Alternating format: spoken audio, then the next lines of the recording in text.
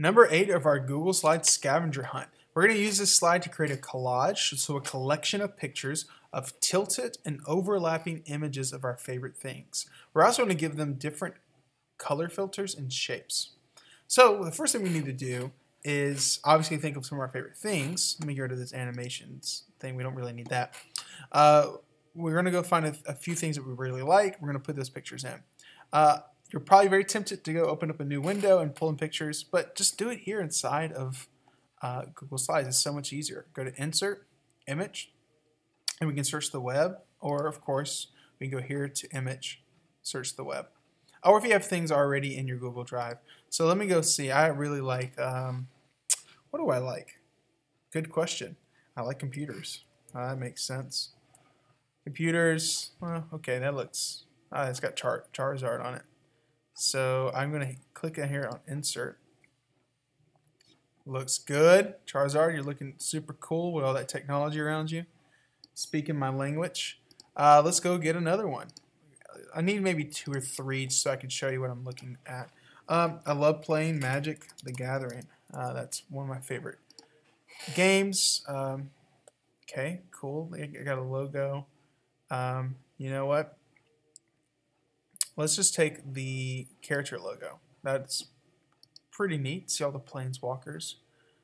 Some of them are kind of scary looking. Garruk looks kind of weird. All right, we're gonna move this over here, and then let's find one more thing that's interesting. I love music. I'm a huge music fan. One of my favorite bands is Led Zeppelin. Right there. Oh, so many cool things.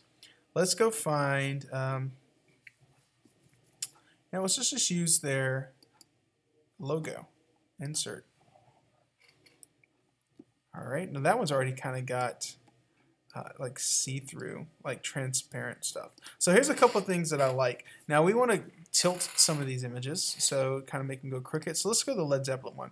You notice that you have all these handles to make it smaller or bigger, but on the top there's a circular object. If you click it, hold it down, and turn, you can kind of put it at angles to play with it.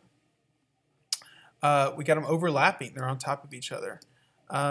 We also want to give them different color filters and shapes. So let's go play with this image here.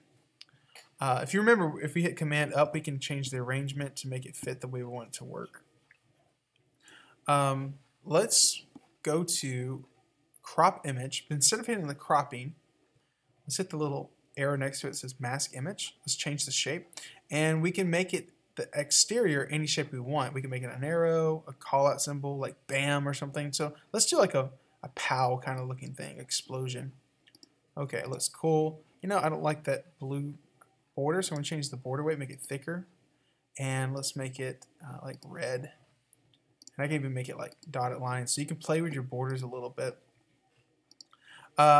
Let's take this Magic: The Gathering, and we're going to change its color. So let's go to Format Options. There's a recolor option. We can try to change it. Let's make it kind of greenish. That looks good. Dark, brooding, and change adjustments. We want it to be transparent. Let's say we want it to look like it's like over this computer.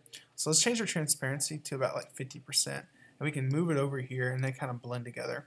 Now it doesn't look super good right now, but I really care more about you knowing how to change the colors, transparencies, tilting them, and giving them a different mask or shape on the outside.